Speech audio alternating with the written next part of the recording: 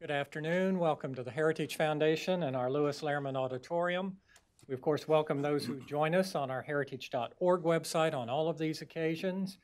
For our in-house guests, we do ask that last courtesy check that our mobile devices have been silenced or turned off.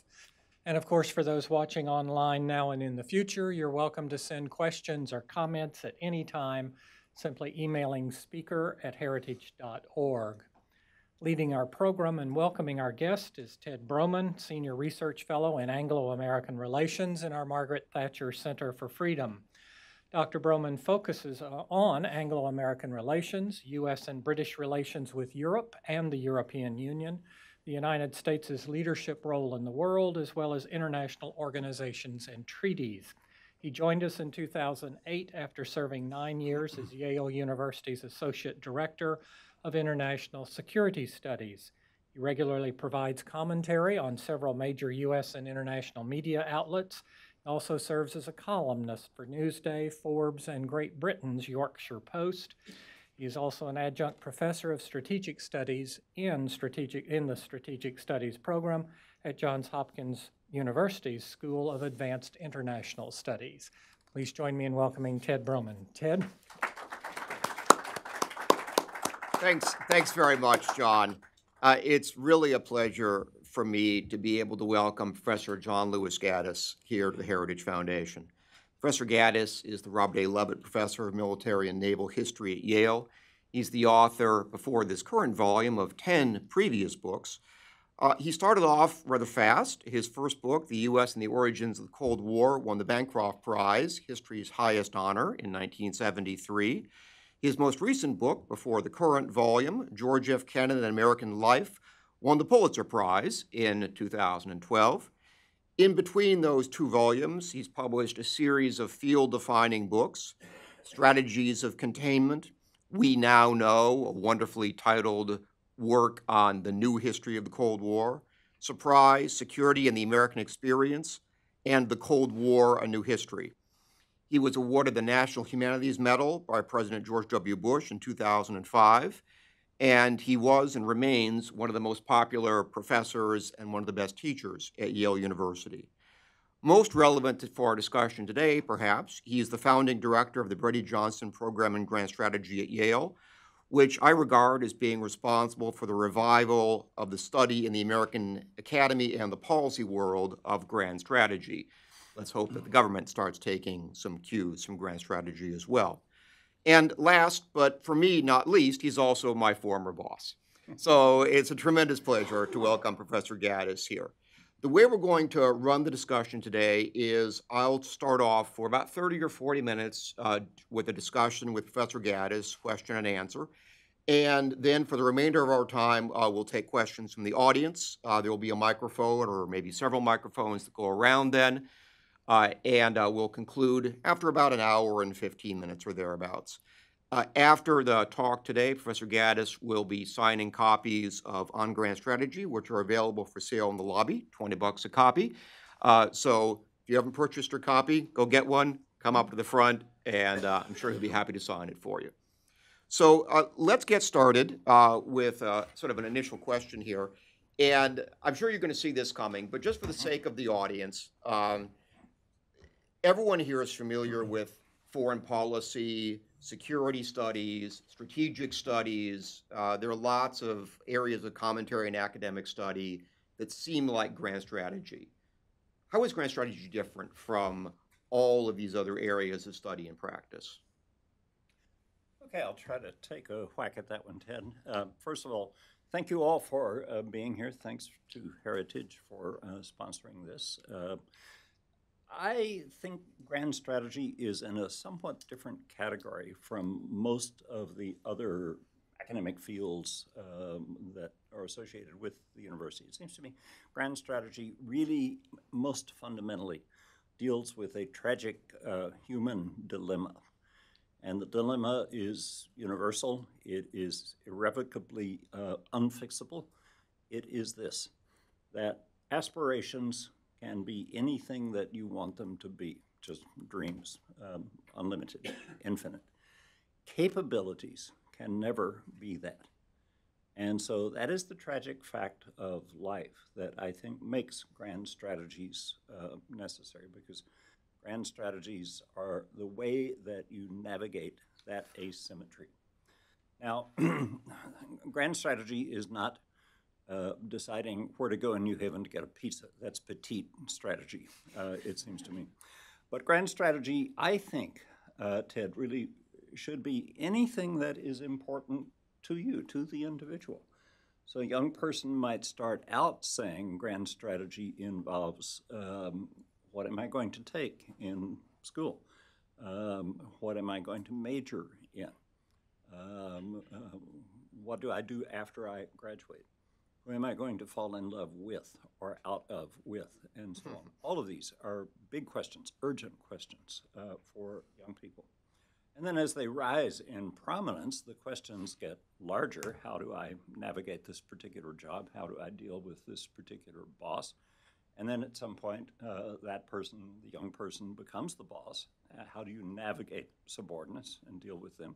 How do you deal with the great issues of our time, of life and death in some cases? I think there is an ascending, widening scope of responsibility. But it seems to me that strategies are grand at each of these levels in scale and should be thought of in that way. That's why I think scale is just as important in thinking about grand strategy as time and space are in the more traditional categories. So I have an unusually capacious definition of grand strategy that I think would not satisfy the purists in this field. But it satisfies me, and I think it works with the students as well, because I'm really trying to make the point that we ought to be educating students across all of these levels in one form or another. And to some extent, I was telling Ted today, he was asking to whom this book is addressed. And I said, I think it is addressed to students. Now, maybe other people may find it relevant, and there are already in some indications some people have. But I think what I was trying to do is to say, and if I could have the ultimate seminar, which would have the ultimate students in it, that is really good students, and I had plenty of time to deal with what I needed to deal with. Unlimited space, all of this. Not money, I don't need money for this, just time and space. Something like this is how I would try to run the seminar. Something like this is what I would say to these young people. And if that's of value to older people in more lofty positions of responsibility, so much the better, of course. But I think my target here was younger people, and as I was telling Ted, I think this is a book about teaching, which, if it has wider applicability, maybe a kind of accidental applicability, but maybe that's how teaching works in the first place. So grand strategy is about limited means, but you wanted almost unlimited means to get the concept across. Well, something like that, yeah. Let me put it this way. Part of the luxury of writing a book is that you can decide how long the book should be. You don't have to worry about how long the class period is or so on. But clearly, I did not want to write another one that was as long as the last one was. So that's one good standard to follow. A reader might approach a book on grand strategy expecting it to tell you how to make a decision. And this doesn't seem to be a book about how to make a decision. It's a book about, at least as I read it, a book about how to acquire the ability to make the decision, make the right decision. We have to start somewhere. Yeah, you do. Well, it's learning how to learn, as some interpreters of Clausewitz have put it. Or maybe you could say it's about the philosophy of strategic decision making. What does temperament contribute to being able to navigate these successive levels of grand strategy in a successful kind of way? Well, temperament wound up being a big element of this book, somewhat to my surprise. I did not set out to write a book about temperament. There's a lot in there about it. I think what I did set out to write about was a quote from Scott Fitzgerald that has always haunted me. Because my colleague, Professor Charlie Hill, loves to use this cryptic quote in seminar without explaining it to anybody. He just the quote is this: The sign of this is Fitzgerald, the sign of a first-rate intelligence is the ability to hold contradictory ideas in the mind at the same time while retaining the ability to function. And Charlie will pronounce this in a pontifical way and then maintain a Buddha-like silence. And the students say, what did he mean by that? And then they say, what did Fitzgerald mean by that? And so on. So it really opens up all kinds of questions. And for me, it opened up the question of temperament. I think that question, the Fitzgerald question, is one of the big ones that runs through this book, because one of the most fundamental contradictions in life is the one I mentioned, the difference between aspirations and capabilities. So how do you deal with these? Obviously, you can't make the dilemma go away, so we must live with that contradiction. But how comfortable are you in actually tolerating opposing ideas, going beyond this irrevocable one to others that certainly concern us in the policy world?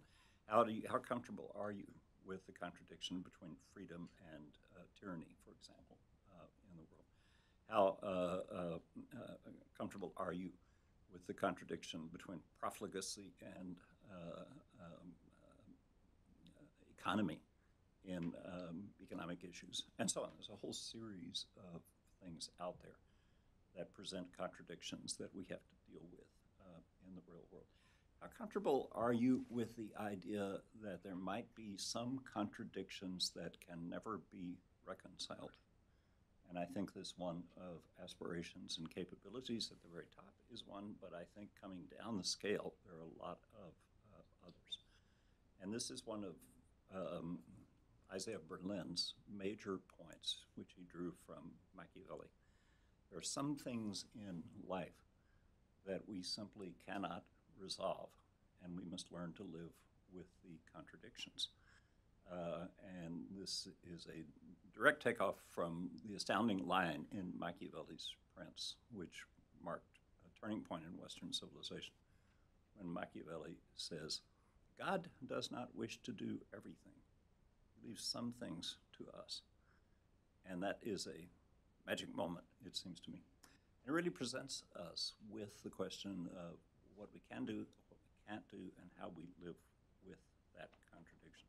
Temperament is a big part of that.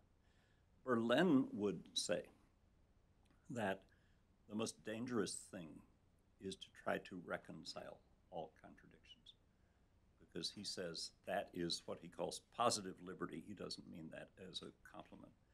That is authoritarianism or even totalitarianism. The state does that for you. The state tells you how to do it. The state tells you how to manage your life in all respects. And the contradictions are wiped out. Often people are wiped out along the way in the process of wiping out the contradictions, as we know. But the preferable condition, Berlin has argued, is negative liberty, by which he means reserving the right to yourself to decide how you want to live with these contradictions. And that poses a huge dilemma, it seems to me, for us, because there are some people who are driven up the wall with living with contradictions. They simply are not comfortable with this. They feel the urge to try to reconcile them in one way or another.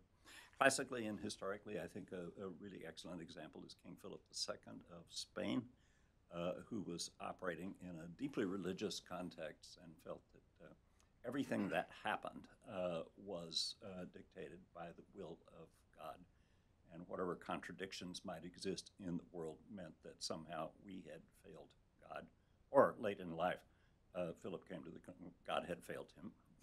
God had failed Philip with the defeat of the Armada. But what kind of a mentality is that, as opposed to a different kind of mentality, the kind of mentality you would have found in the great Queen Elizabeth? Simply saying there are, life is complex. There are many things that are contradictory in life. And so we live with them. Terror versus eliciting love in the population. She was both. She was a tyrant, and she was deeply loved as well. The contradiction between certainly being female and being a leader, huge contradiction in those days. Contradiction between virginity and politics. She was there. Contradiction between art and statecraft. She was there too in all of these things. And ultimately, it occurred to me the reason she could tolerate this was that Elizabeth had what Milan Kundera called lightness of being, in the sense she could laugh at herself, she could laugh at her courtiers, she could laugh at the Armada, she could even, if necessary, laugh at God and bring him under control and turn him into a good, staunch English nationalist. And Philip had none of this. He was totally humorous. So I think there's something very key about this in that regard. And I became really preoccupied with the notion to which this lightness of being, this ability to laugh at yourself and at others, may be part of the key to the toleration of contradictions, to the living with them. And this is why I think I wound up being very impressed with a diverse range of other characters who I think had this quality, one being Octavian Augustus in ancient Rome, one certainly being Lincoln brilliantly, one surely being Franklin Delano Roosevelt as well, all of whom were regarded as lightweights by their enemies, even by their patrons, but who surprised everybody by letting lightness of weight or lightness of being be a much heavier and more portentous concept than most people would have thought of. Long answer, Ted, I'm afraid, but interesting question. You may be able to see why he's such a good lecturer and good seminar leader, too, for that matter.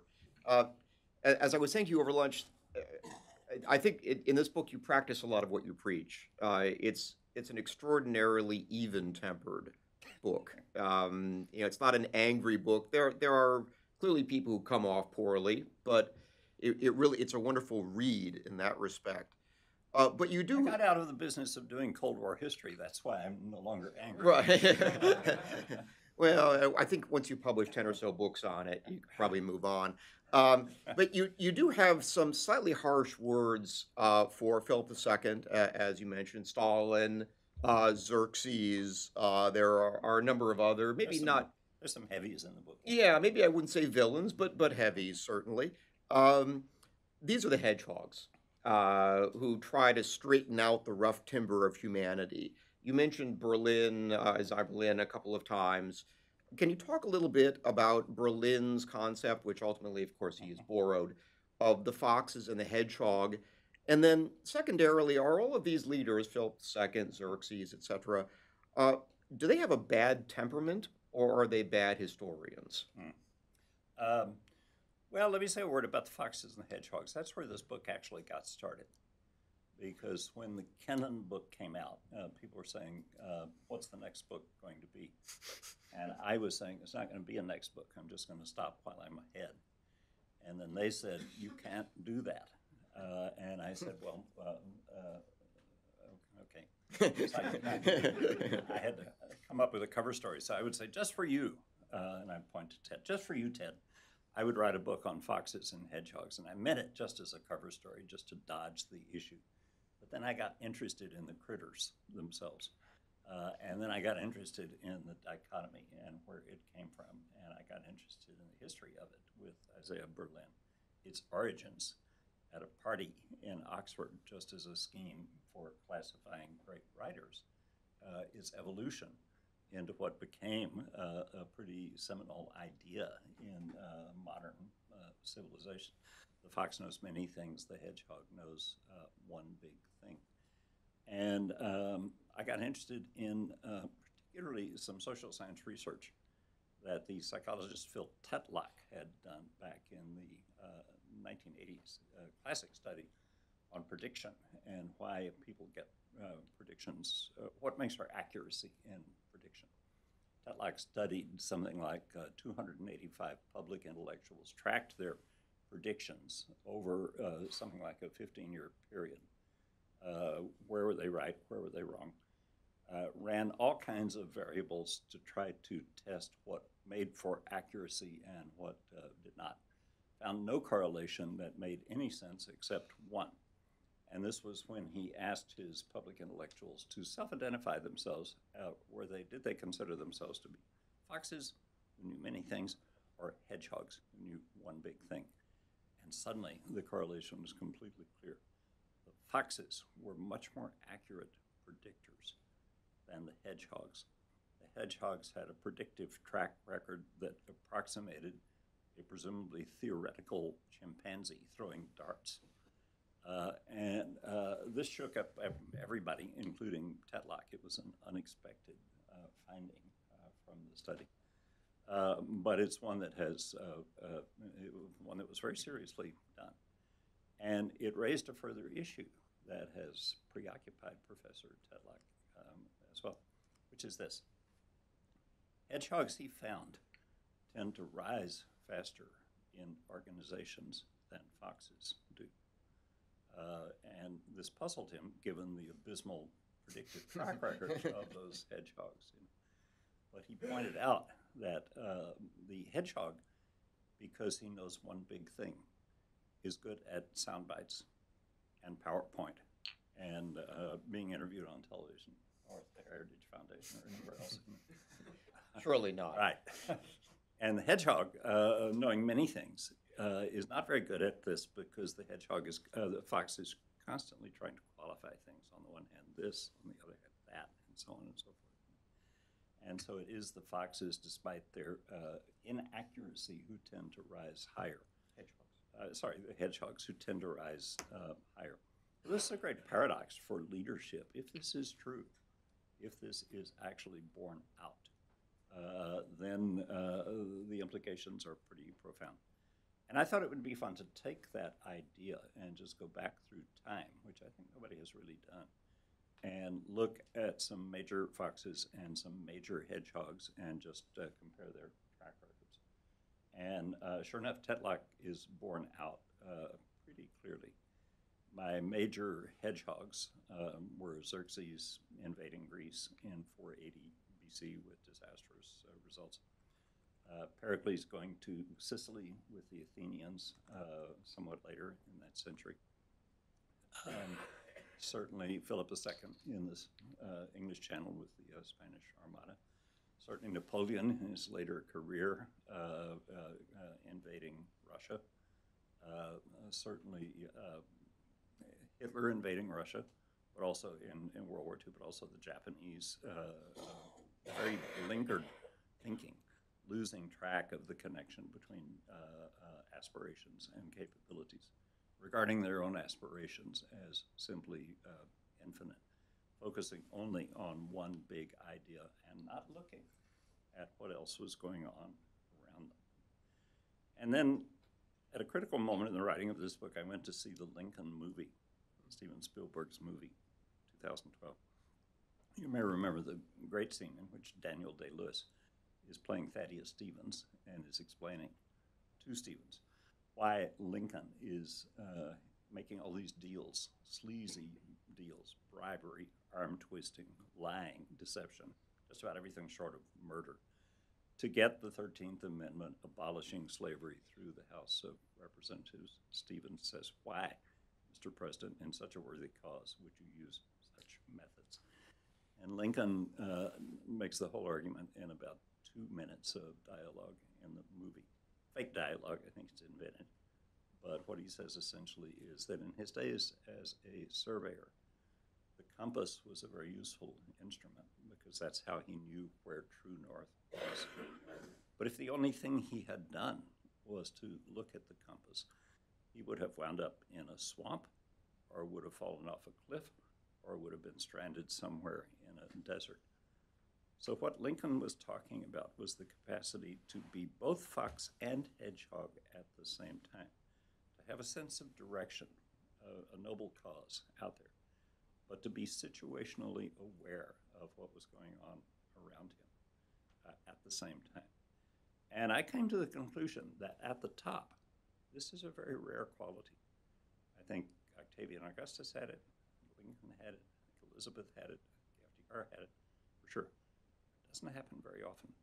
But then if that's true, why do all my students have it? Because look what they do when they walk out of the classroom. The first thing they do is to whip out their iPhone, unless it has been biologically attached to the hand in the first place, which I sometimes suspect. They whip out their iPhone and they consult the iPhone and they're texting as they go down the hall. And they know where they're going. They don't run into other students or professors or whatnot. They maintain situational awareness while they know where they're going, lunch, next class, whatever it is. Now, how do they lose that capacity as they rise in responsibility? That's what I'm concerned about. Something happens to us in the process of that rise. And I'm still somewhat at a loss to know just what this is, but I thought it was useful to try to investigate some case studies where I think that happened for one reason or another. Does life get harder, or is it educated out of you? I think it may be both, Ted. Life surely gets harder in the sense that but you know, even life can be hard even if you don't have responsibilities. You know, so I'm not sure it's necessarily harder. But I think education may well have something to do with it, because I think education takes place in certain categories. You major in something, you have graduated as a specialist in something. The educational world, the academic world, is not very receptive to generalists and has not been for a long time, although it used to be. So I think that may have something to do with it. The very professionalization of our society is a reflection of that kind of parochialism, it seems to me. Sure, to some extent, the sophistication of our world requires specialization. But I think the ability to achieve that and at the same time hang on to the situational awareness that causes you to see where you're going is absolutely critical and sadly lacking. And one of the best places you can find this discussed is in Clausewitz's great book on war, because Clausewitz talks about the great value of planning before you go to war, and training and all of this. But he says that when the war comes, the first thing you have to do is throw the plan out the window. But he says you will fight the war more efficiently for having done the planning, for having gone through the exercise at the same time. But you have to maintain the situational awareness. You have to look at what's happening around you as you are going to war. You cannot be like Tolstoy's great character, Pierre, wandering around, blundering around on the battlefield at Borodino. And I got very preoccupied in writing that chapter at how much Clausewitz is like Tolstoy, because you can read War and Peace as making exactly the same argument. Deep contempt for formal theory, great respect for those like Kutuzov who have operational experience, know what really is going on. So I actually paired the two of them. The chapter is on Clausewitz and Tolstoy together. And I found the connection so remarkable and so innocent, that so impressive, that I say in the book, I think it's almost as if Clausewitz and Tolstoy, if you put them together, are finishing each other's sentences. Now, how can that be? Well, both were combat officers. Clausewitz in the actual War of 1812, Tolstoy in the Crimean War and the wars in the Caucasus. Excuse me, both knew what they were talking about, and both make that link between the real world, which is that world that Lincoln was talking about, where you have to maintain situational awareness, and at the same time, the need to maintain your sense of direction. What is it all about? What is the mission? What is the objective? Sort of goes back to the reason why the Grand Strategy Seminar was started in the first place, which was the sense among the faculty that the seminar was really intended for graduate students when it started, the sense that graduate students were becoming or were excessively specialized in their doctoral studies and were losing any sort of broad ability either to apply to their own studies or to apply to their teaching in later years. I would like to sort of go on to culture. Which was very sad because we felt like very quickly we were losing the grad students. But the undergrads were completely happy with what we were doing, and it has remained ever since, primarily an undergraduate course.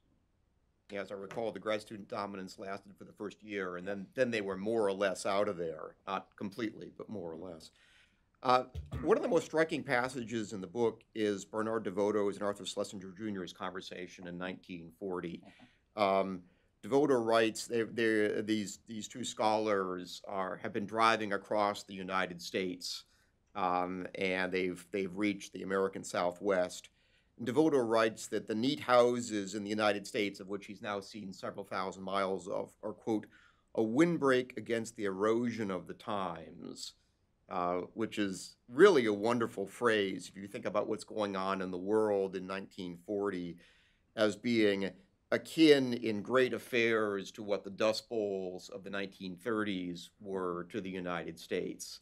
So the erosion of the times.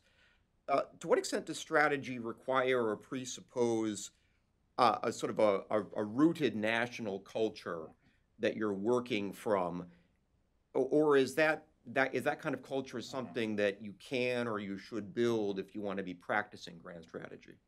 Well, this passage from DeVoto, which he actually published in Harper's, he was editor of the Easy Chair in Harper's at that point.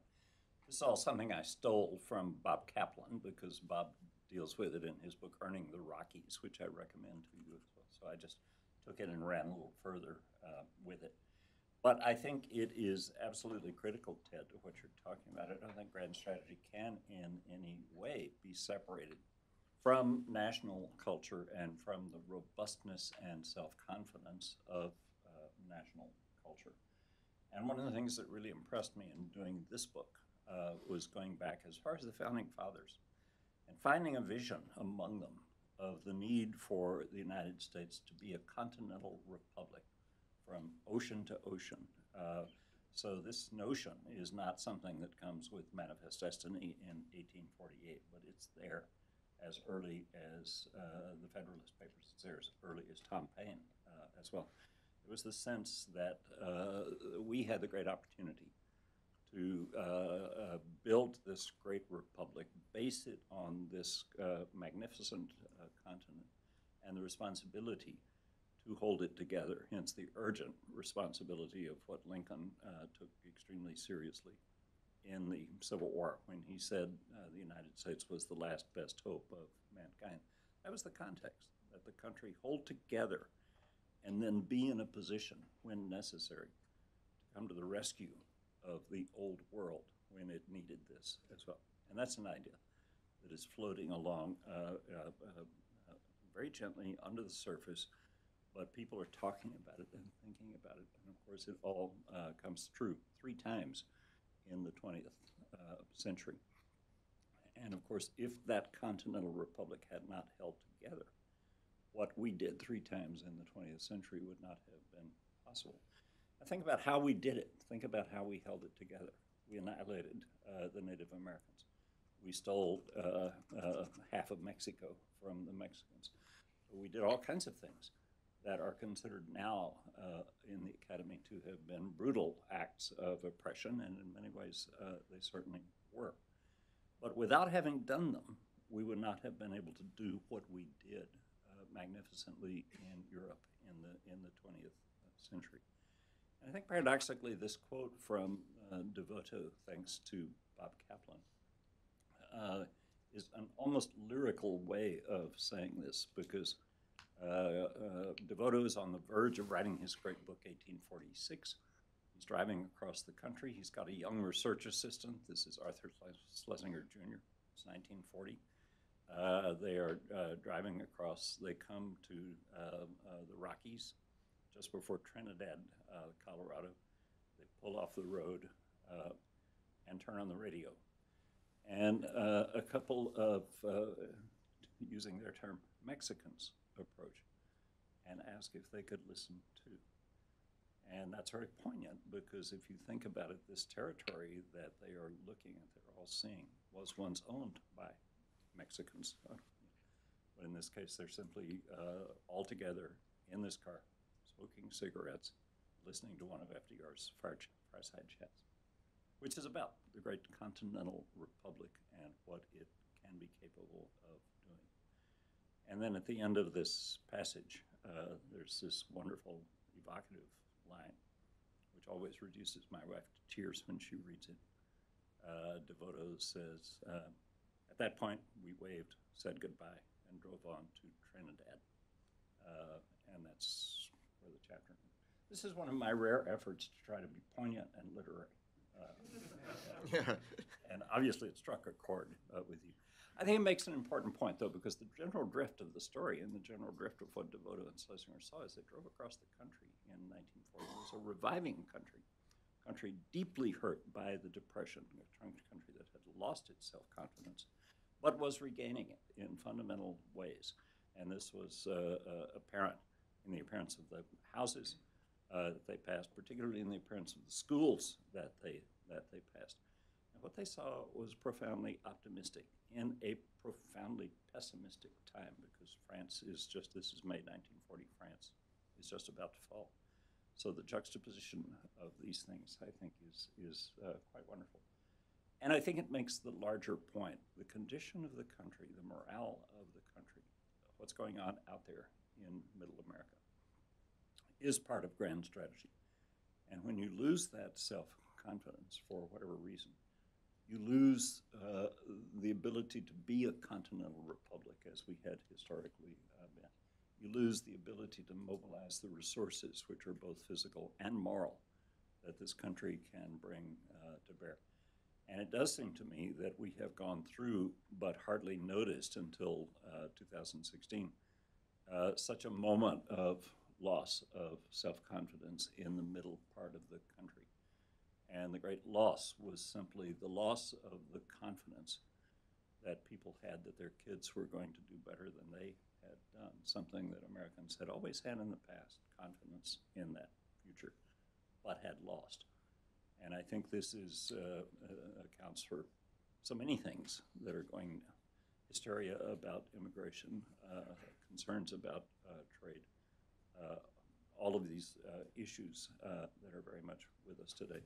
This is why, Ted, I would regard J.D. Vance's Hillbilly Elegy as a profound book of grand strategy in the sense that it explores a national culture. It documents this loss of self-confidence almost with the same, with more than the same eloquence that Devoto did back in this period.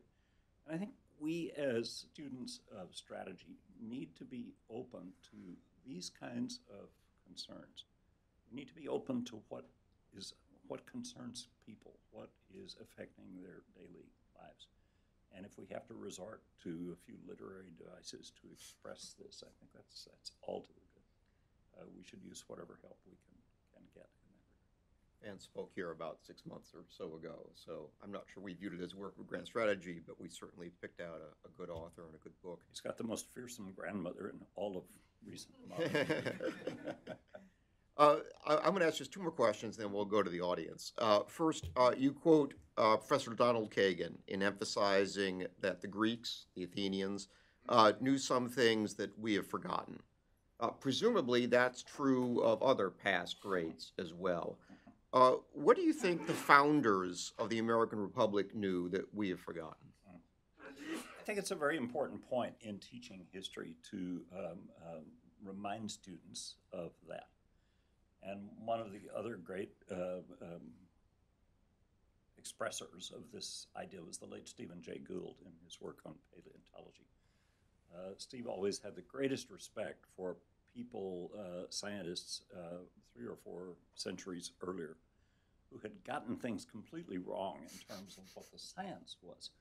But he says the way their minds worked to these conclusions was in itself impressive and should be commemorated. And that point always resonated with me. It's just that who are we to say that we are smarter than they were back then, whenever they were, and whenever then actually was. So that's the context of this, and I was very happy in reading Don Kagan's Thucydides biography to see him saying exactly the same thing. And I think this is something that we have a powerful obligation to teach our students as well. I talk at the end of the book about respect for the past. respect for the past doesn't mean that you necessarily have to agree with everything that was done in the past. But there is an obligation, it seems to me, to try to figure out why people did things in the past. What was on their minds? What was moving them? What did they think their children were going to face? All of this. And be aware of that. And I think it's a key to sound historical responsibility as well. So this too fits within my rather capacious, increasingly capacious as we go along, definition of grand strategy for sure. Okay. Okay, one final question. Yep. When the grand strategy program at Yale first got going, at least its initial years, I recall I would say to people, oh, we're starting to work on grand strategy. And inevitably, they would mishear you and hear it as grant strategy. Yes. In other words, fundraising. Right. And that misunderstanding, purposeful or not, lasted, I think, for 3 or 4 years until we really got established on campus. But maybe we should return to grant strategy. You dedicate the book to Nicholas Brady and Charles Johnson and Sam Chauncey. Can you say a little something in closing this part of our conversation about the role of philanthropy in preserving what we might call a Fox-like diversity in higher education? Of course. First of all, we started the program as a great experiment, we being Charlie Hill, Paul Kennedy, and I. And we had no idea that it would take off or work, but after 9/11, it certainly did. So we knew we had a going thing here. But we were still preoccupied with short-term fundraising from foundations, and we had the good luck to be supported by several. But it was at the same time a distraction constantly to have to worry about this, and we kept going to Rick Levin, the then president of Yale, saying, Rick, you have to get us an endowment somehow. And Rick would just kind of smile because his style was just to let things run for a while, see how they operated, and then if he was satisfied that they were working, then he would make a phone call here and there. And that is pretty much what he did. Sam Chauncey's role, Sam Chauncey, the former secretary of the university all the way back in the Kingman-Brewster period, was to serve as the intermediary between us and potential donors, in this case, Nick and Charlie. And so one day, there was just a phone call from Rick Levin saying, I have your endowment for you. It was a quite amazing thing. And so on first meeting, and not first meeting, but after learning about this and talking to Nick Brady, I said something like, thank you very much, Mr. Brady, for the money. What do you want us to do with it? And Nick said, teach common sense. That's all he said. And I remembered very well what General Marshall had said to George Kennan when Kennan set up the policy planning staff. And Marshall, in response to Kennan's request for instructions, simply said, avoid trivia, 2 words. Nick came very close to that, using 3 words, but something like that has been our guiding light ever since. We've never had any more clear sense of direction from these donors than that. That's about it. They have trusted us to do this right. They watch very carefully, particularly Nick watches us very carefully, and Charlie Hill and I have phone conversations with Nick. Nick is one of the rare people I know who really actually still uses a telephone. Otherwise it's going to be robocalls, but Nick's the only substantive phone conversations that I tend to have these days. He's calling out to ask a question about this or that.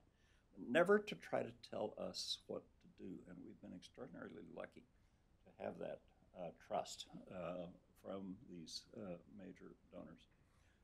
An example of how Nick works came up about 5 years ago when I had a phone call from Nick. And he said, John, he said, the 3 of you, meaning Charlie and Paul and me, are not getting any younger, he said. He said, you guys could croak at any time. Nick is now 87, I think, or something like that. And he did say this was one recommendation that we had. You better start thinking about a successor. And so with that injunction, we did. We went through quite an orderly long-term succession process. Wound up with Betsy Bradley, who we knew was going to go elsewhere fairly quickly, and she went on to become president of Vassar. But the new director of the Grand Strategy Program is Professor Beverly Gage, and she is writing the definitive biography of J. Edgar Hoover. She's written on the Wall Street bombing of 1920. And she is taking the course in somewhat different directions from where we left it. We haven't totally left it because we still come in periodically. But Bev has a mandate to do certain things. One of them came from Nick Brady. Deal with the inequality issue. Nick was one of the very first people I knew 5, 6, 7 years ago to say inequality is going to be a big issue, economic inequality. But we really didn't know, having very little training in economics, what we were supposed to do with this. So we kind of floundered around with that. But Bev has made that concern of the course.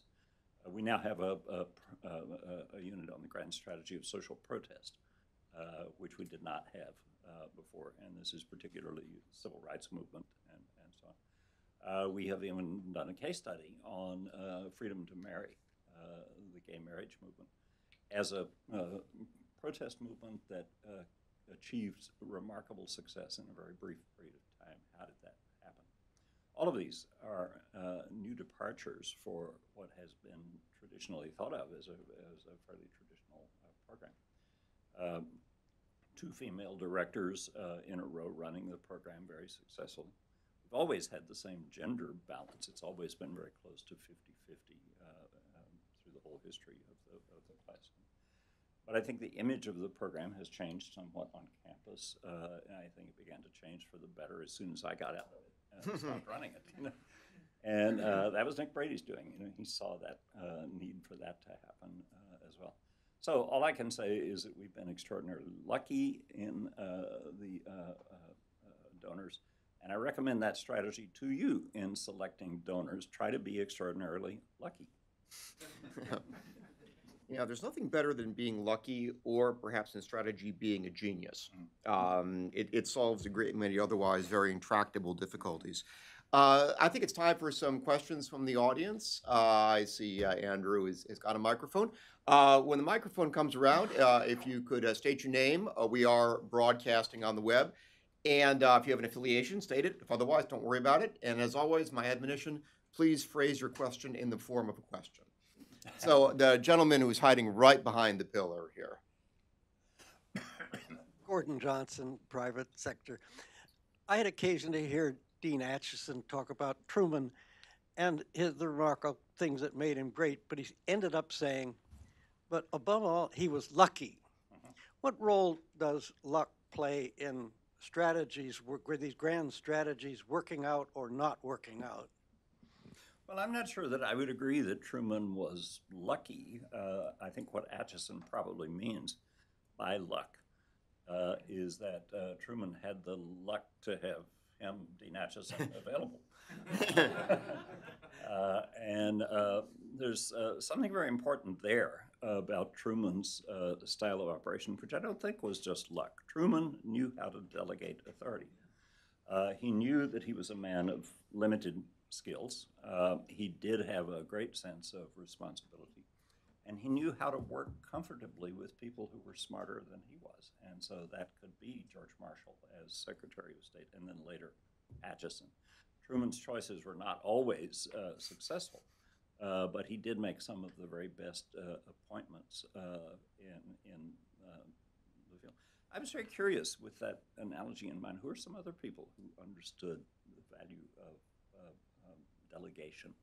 Well, one was Octavian, who was no success on battlefields, and so he hired his friend Agrippa, lifelong friend Agrippa, to fight his battles for him and build his buildings, and when he worked very comfortably. He at some point felt the need for a national epic, and this is why we have the Aeneid.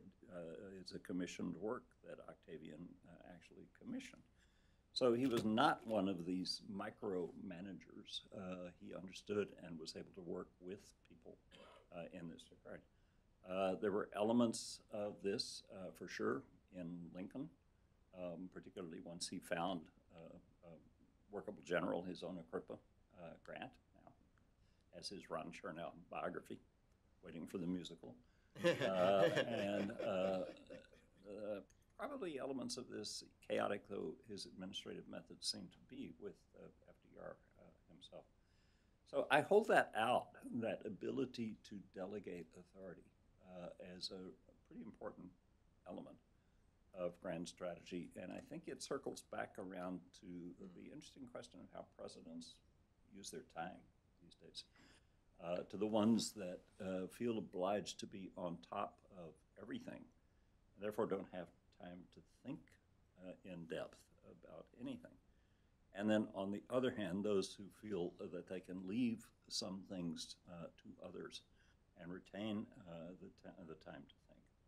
Or maybe some who just come in having very strong ideas and seek to, I'm not going to name any names in any of this, but I am saying the business of administration, the business of micro versus macro management, the ability to delegate authority, does seem to me to be connected with effectiveness in grand strategy, and not to work very well when somebody does not have the ability to delegate.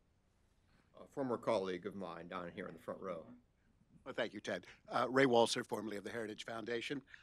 Try to interject a little bit more contemporaneous issue into this, and maybe turning to you as both eminent historian and secondly, the man who knows the mind of George F. Kennan.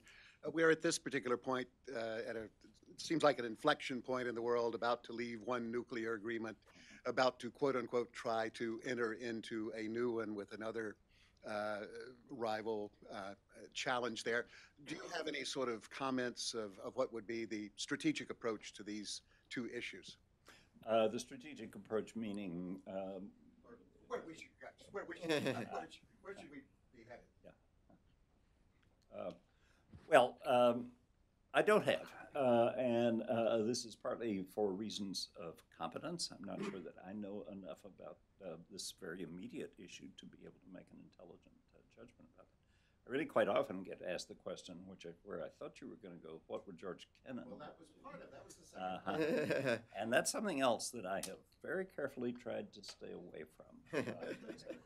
I think I knew George Kennan pretty well. But at the same time, I think I also knew enough to know that I should not try to speak for him beyond where he is now.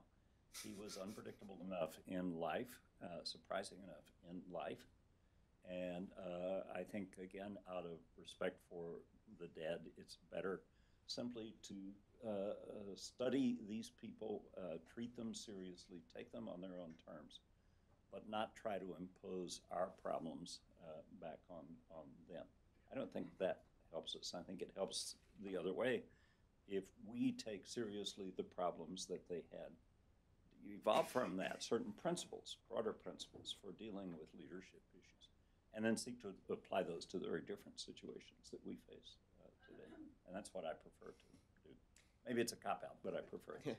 It does remind me a little bit of people who will predict or prognosticate what my favorite statesman, Winston Churchill, would do or say about a particular issue today. And, you know, we all indulge in this. I have indulged it a little bit myself, but sort of at the back of your mind, there's always the thought, if you're so smart, why aren't you Churchill? Yeah. You know, it just doesn't work, unfortunately. Yeah. The gentleman sitting right in the center here. Hi, excuse me, Carl Golovin, domain reference and idea liveson.net. And thank you for being here. And I bought a copy of your book when I first arrived, and I've begun looking through it. And one thing that I did notice in the index, there's only one page, page 60, referring to John Kennedy. And it quotes from a speech he gave on November 22nd, 1963, without referencing that that was the day he was assassinated. And I meant to figure that out yourself. I left that to you. And I leave to you, you know what I'm in doing. terms of strategy. He gave a speech June 10th of 1963 here at American University, in which he called for a strategy for peace among the nations, even that we view our tensions with the Soviet Union through their eyes and their history of losing 20 million people in World War II. And so what is your, do you think a strategy for peace is not part of grand strategy? And in just a last thought, in quoting from Augustine, I don't see any quotes referencing the words of Christ admonishing us to love one another and do unto others as we would have them do unto us. Is there any room for that in grand strategy? Certainly, sir, but I do think you're sort of rewriting my book for me in this regard. The context of the Kennedy quote was simply the similarity in thinking about the way in which we define vital interests with regard to Vietnam, with how the Athenians defined vital interests in going to Sicily. The rhetoric of the domino theory seems to have been equally important in both, and I thought there was a great sense of both tragedy and irony that JFK's last public speech was not one that was calling for understanding, as was the case with the American University speech, but was one that was seeing, was a classic Cold War domino theory speech. And that said, he could not have known it was his last speech, of course, but history is full of these kinds of ironies, and that's what I was trying to express in that regard. Gentleman seated right here, again, behind the pillar. Okay, thank you. Zhou Sixin from Shanghai Institute for International Studies and also visiting fellow in CSIS. I just have two very old questions, and I think the strategy is always grand, no small strategy. And the first question is about how can we find the differences between the offensive strategy and also defensive strategy. Sometimes the offensive strategies are conducted in the name of defense sense. Second question is about how can we find the links between the consistent strategy and also the inconsistent policies. And it's very difficult to find the logic. Okay, thank you. Well, the issue of what is offensive and what is defensive in grand strategy, I actually think it's a false distinction. And I go back and actually discuss this in the book with regard to the Athenian long walls, which they built in the wake of the Persian invasion.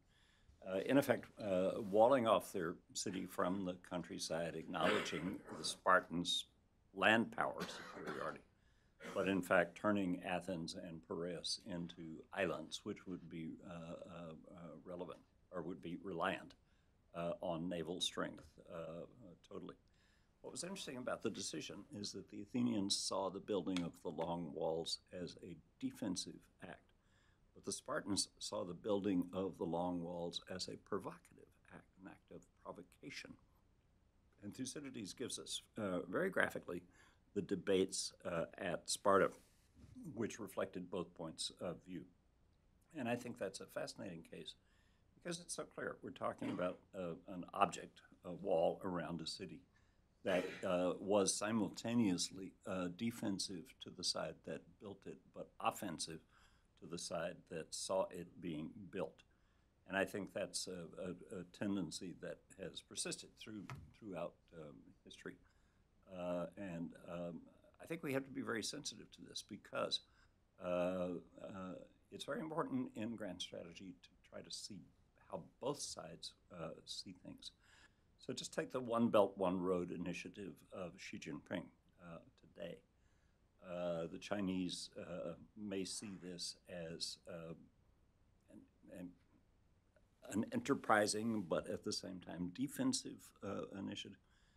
We tend to see it in the other way as some kind of an offensive provocation. Maybe those categories don't even work for something as complicated as what is being talked about here. But the lesson, it does seem to me, should be just try to see it from the other side's point of view. And I think that's always the strategist's obligation. I'm reminded in the 1920s of the disarmament conferences, which tended to founder on efforts to divine whether or not a particular weapon was offensive or defensive. Turned out that no agreement was ever possible. My colleague, Terry Miller, right down there in the corner, and then perhaps we'll go to the eminent classicist seated right behind him. Thank you, Professor. Earlier in the discussion, you were talking about the value of thinking like foxes rather than hedgehogs, and yet then you described the evolution of the program that's now going to focus on inequality, gay rights or marriage equality, social justice issues. And I wonder, those seem to me to be deep into hedgehog territory, at least in the way they're commonly perceived in America today. And I wonder if you could comment on whether my understanding of this evolution is correct or not. Well, I'm not quite sure why they would be regarded in that way. If you can be a little more explicit, I could try to answer that. It does not automatically seem to me that they are automatically hedgehog issues. Well, they're certainly highly politicized issues these days. They're identified with one political party more than another. Most issues are. And they tend to create a political dynamic that is single issue oriented rather than more widely dispersed in terms of thinking. Well, that would be one of the things that we would try to raise as a question with regard to the teaching of those cases. In trying to shift the ground on particularly social issues is the most effective grand strategy to focus on that one issue and put your emphasis behind that, and not to look at it in the larger context? Or is it more important to work more broadly within the system? That's a question that I hope we will try to deal with. I don't know what the answer will be. It's not one that I'm teaching, but I think it would be a worthy issue to certainly raise with regard to both of those questions for sure. Right behind there. Yes. Hello, I'm Josiah Osgood. I teach Roman history at Georgetown, and I was delighted to see just how much ancient history was in the book. And I'm wondering, as a historian of the 20th century, what was it about these ancient figures that appealed to you in particular, or more generally, why did you choose the figures you did choose to focus on in the book? Well, I certainly have questionable credentials as an ancient historian. That's for sure. I'm about as far away from that as possible. I would say it was a traumatic childhood experience that led to this. And the traumatic childhood experience was shortly after graduate school, not quite childhood, but close to it, still very young. Having given a talk at Newport at the Naval War College in 1974, finding an admiral sitting in the front row who actually introduced me. This was the late Admiral Stansfield Turner. And I was talking about my new book, and that was all I was told to talk about. And I did that. And the admiral got up afterwards and said to the 200 or so students who were there, Professor Gaddis was right on the following issues, and he was wrong on the following issues. But he was right on enough issues that he will be teaching grand strategy at the Naval War College next year. Nobody had told Professor Gaddis any of this. But Professor Gaddis was not used to dealing with admirals, and he did not know how to say no to an admiral. And so I said yes, and was thrown into teaching Thucydides, a text I had never read, to a group of just returned military officers, all of whom were older than I was, all of whom had Vietnam service, none of whom wanted to talk about it, all of whom were wondering who this twerp was that the Navy, in its wisdom, had put in charge of their seminar. The only reassuring thing for them in all of this, but not reassuring for me, was that my teaching partner was a 3-tour of duty, cigar-chomping Marine colonel. The whole thing was one of the most wonderful experiences that I have ever had. And what Turner was doing in assigning Thucydides was approaching Vietnam indirectly. He knew that it was too controversial, it was too soon to talk directly about Vietnam. And besides, there were no books that we could read on that. He was himself a classicist. He'd been a Rhodes Scholar. And he knew how the book comes out. The Athenians go to Sicily with disastrous results. So he just assigned the book, but with no instructions on what parts of it to read. Read all of it, he said. And so we all did, and I was staying one day ahead of the students. It was a remarkable experience. But when we got to the Sicilian expedition and the disastrous account of the Athenian defeat in Sicily, suddenly the floodgates opened in this seminar, and these guys wanted to talk about nothing else. And it's what cracked the code. It's what broke the psychological barrier and just allowed all of this to come out. And it was deeply moving to see this happening. Somewhat fearsome in the sense that I didn't feel I was fully in control of this seminar. But nonetheless, it was a profound lesson about how the classics can be used by indirection to get to something that's very important. And I talk about this in the book. I never quite figured out how that mechanism works. How do the classics play this role? Until many, many years later, I was teaching a freshman seminar at Yale. I decided to require the freshmen to read War and Peace, every line of it, all 1,200 pages, which made the reading load twice what a normal Yale seminar was, but they were all freshmen and they didn't know any better. So they did it, you know. And of course they got hooked on it immediately and kept bringing it up even on days when I had not assigned it. You know.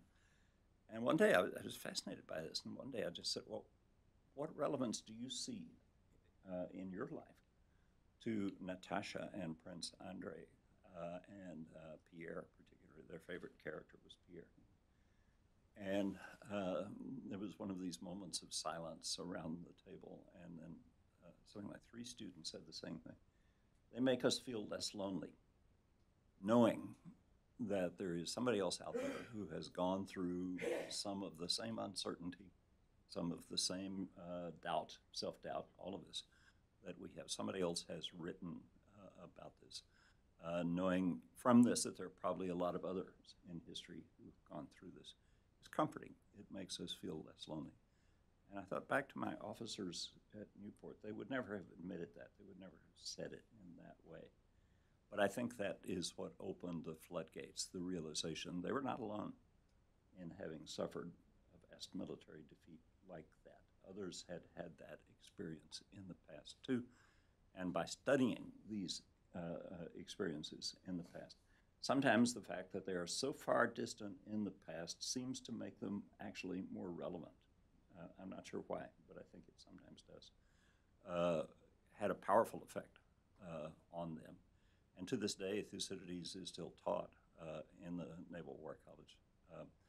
There are no Vietnam vets who still go there, but certainly it was a powerful experience at the time, and certainly shaped my own concern and interest in grand strategy. I would never have gotten interested in that subject, having been trained just as a conventional American diplomatic historian, had I not had that teaching experience. The irony, if I recall correctly, is that the Naval War College got the idea of teaching grand strategy from Yale University, which then abandoned the subject, only to have it reintroduced to Yale via Professor Gaddis from the Naval War College. Well, this was always what Stan Turner said. I asked him later when I got to know him better, and I figured out that his first name was really Stan and not Admiral. I said, Stan, where did you get this idea? And he said, oh, we got it from you guys back when you used to teach this sort of thing. But that's shrouded in myth and legend, so I haven't really pinned down exactly what was being taught back then. So I don't know. I think we have time for one more question. The gentleman seated right in the front here. Thank you. I'm Will Embry. I would say I'm one of a number of generations of National War College students who studied containment thanks to your book. Thank you. So thank you. It appears to me that Woodrow Wilson and John Dulles both were profoundly religious and used their religious beliefs as the lodestone for their foreign policy. I was wondering what you thought of that as making them good or bad grand strategists. Well, they weren't the only influential people in American history who were deeply religious. But deep religiosity takes several different kinds of forms. Lincoln was deeply religious in his own way. And his views on religion changed over the years, as he himself admitted. And we can track, I think, with somewhat greater precision Lincoln's views than it is possible to track Wilson's, even with all the better documentation that we have on Wilson. It's often said that Wilson's deep commitment to religion made him rigid, made him hedgehog-like, caused him to ignore surroundings, may have given him the confidence to drive to a certain point, but left him abandoned when he felt that, as he must have felt, that God had abandoned him in the latter part of his life. And I don't know whether that is true or not. You would have to ask the Wilson biographers. I suspect parts of it are true also. John Foster Dulles is an extraordinarily complex figure, as was Wilson, and I don't think religion in itself was a dominant characteristic of his. I think 4 or 5 different things were at different times, and he's fascinating. What I found fascinating was actually to take religion very seriously as a grand strategy topic, but carry it back again to the classics. Having done the Romans, or having done Octavian Augustus, I then have half of a chapter on St. Augustine, and who is himself a fascinating character because of our access to him by way of the Confessions, for sure. By way of what we can deduce of what he must have meant, although it's hard in City of God, but also in terms of the huge tradition that he left behind, just war theory, but also more broadly, the history of Christianity. And particularly fascinating, I pair Augustine in that chapter with Machiavelli. I'm not sure that's been done before. The 1,000 years separated them. But they actually had interesting things to say to each other. A very different view of how God operates. God does not want to do everything, Machiavelli said, which would have been very different from what Augustine believed. But on the other hand, in the acceptance of the notion of proportionality, which is implied in just war theory, that's something that Machiavelli could be quite comfortable with. So I looked at it from those points of view. And then found myself in the next chapter, which is on Elizabeth and Philip, almost a test case of an Augustinian versus a Machiavellian, with Philip, dedicated Catholic, being very much an Augustinian. Everything that happens is because of God's will. Elizabeth, much more Machiavellian, perhaps because she had read it in the original, which she was capable of doing as a young woman. And saying, no, God does not want to do everything. In fact, he leaves a few things to me, and I will do them. She says that's her attitude. And so it tracks very well to trace these two traditions, both informed by religion, but in a different direction, through Elizabeth and Philip. But then it tracks even more interestingly to think about colonization in the New World, because it is under Philip that the Spanish Empire in the New World probably reaches its highest point. And this is a Catholic empire in which everything was the same, uniformity from Buenos Aires all the way up to Mexico City, same kinds of buildings, same kind of institutions, same forms of administration. Very little willingness to delegate. Everything had to be referred back to Madrid, which took years to get word back and forth and so on. Very little delegation of authority, very little diversity as well. But the British colonies in North America are amazingly messy in the sense that even though Elizabeth is no longer there, her model, joint stock companies, was left in effect. And each of these entrepreneurs was given a certain piece of territory which they could develop, and each of the 13 colonies was developed in this way. They were extraordinarily different.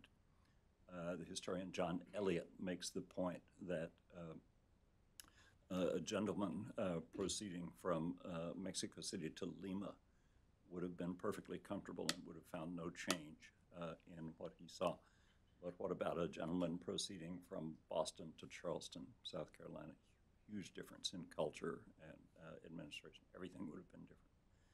And so that diversity in the colonization of the North American colonies, together with the uniformity, or set against the uniformity of colonization in the Spanish colonies, I think is historically significant.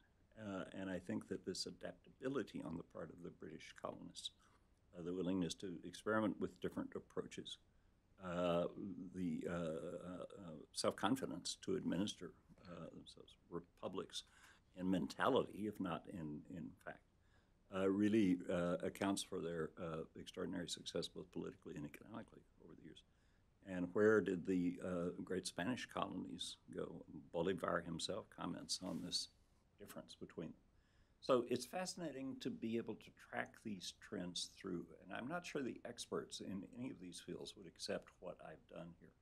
But I am saying that I think something of the history of the New World tracks back to the difference between Spanish and British, English methods of administration, which tracks back to the religiosity of Augustine and the measured, cautious, tactical religiosity, not absence of religiosity on Machiavelli's part, and so on. So I do take religion seriously in this book. I surprised myself with where this went. I had not planned it. But I think it has a great deal to do with determining how someone views the world and how someone makes grand strategic choices. And of course, if you go back and accord the people of that epoch the respect that they deserve, to them, this question of what happens to your soul was the grandest of all grand strategic questions, for sure. And so it makes sense that this would have been a major concern for them, and then a major issue of state. So long answer, but it was a fascinating excursion into these chapters. I was surprised where it went. Well, I think, unfortunately, we should probably bring this to a close. I have the feeling we could probably continue this for quite a while longer. But in deference to Professor Gaddis' schedule, let's close now. Remind you about the books, if you'd like to purchase one and have it signed. But above all, please join me in thanking Professor Gaddis for a superb appearance today at the Heritage Foundation.